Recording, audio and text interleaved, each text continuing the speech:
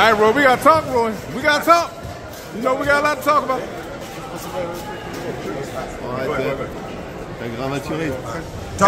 Hey, Roy, were you surprised that he came in 3 pounds overweight, man? No, I was not surprised that he came in 3 pounds overweight. Why? Because he's been doing a lot of different things to try to make this fight different and make people become excited about it. You feel me? So for him, he's not the champion right now. He's coming off of a loss with Tank. He got to try to do something to keep people excited. So by coming in, doing everything against the grain, gives him a better chance because he feels like he's a rebel. And that's what he wants to be. He feels like he wants to be the bad guy and let Haney be the good guy. And by doing things like this, it further exaggerates him being the bad guy. Do you think he also uses it as an advantage? I mean, he like purposely say, okay, I'm gonna have this advantage. He's gonna try to have an advantage, but make no mistake about it. Haney ain't small as he think Haney is.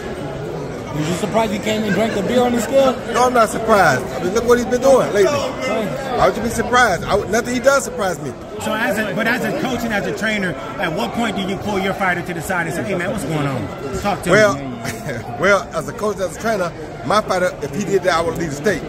But everybody ain't me. But I boxed. I understood. I represented the fans. You understand me? And my kids, I don't want my kids looking up to that. So when I was a boxer, I respected myself enough to do things that your kids can look up to me and say, I want to be like him one day, and you not be ashamed of it. That kind of stuff is not what you really want in boxing. That kind of stuff is what hurts the sport, and I feel bad that he's going through so much mentally that he's doing things like that, but that's not good to me. So you think that Saturday, Roy? What? Should he be fighting in this fight Saturday, Roy? I mean, he already signed up for it now. People want to spend their money to see it, so yeah, he got to fight now. But after this, he should really be evaluated. How do you think that is? Huh? He got a left hook, he got a chance, because he got a hell of a left hook. So he always got a chance, but his mind, you just got to wonder where his mind is.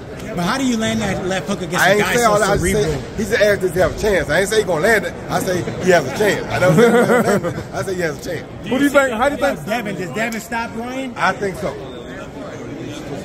Let me tell you guys about Issa Israel Law Firm. It is a full-service legal practice based in Denver, Colorado, an emerging hub for combat sports and high-altitude training. If you're a fighter inside or outside of the ring and you need a law firm you can trust to fight for you, visit thefighterfirm.com or email help@iilawfirm.com. Legal representation is usually limited to plaintiffs or defendants in Colorado, but iFirm can help anyone in the world with trademarking their business name, logos, and U.S. immigration issues. This brother has been my attorney for a while and helped guide me through all kinds of business and civil issues, so make sure you guys go to thefighterfirm.com. All right, now check this out, guys. If you're looking to repair eczema scars, burns and bruises, dark spots and blemishes, fever blisters, diabetic ulcers, this right here is the perfect product for you guys. It's called Elo Diki Face and Body Oil. Athletes and top-ranking boxers, they're also using it after training to reduce swelling, inflammation, and to ease the pain. So get yours today. Go to elodiki.com, like them on Facebook, and follow them on Instagram.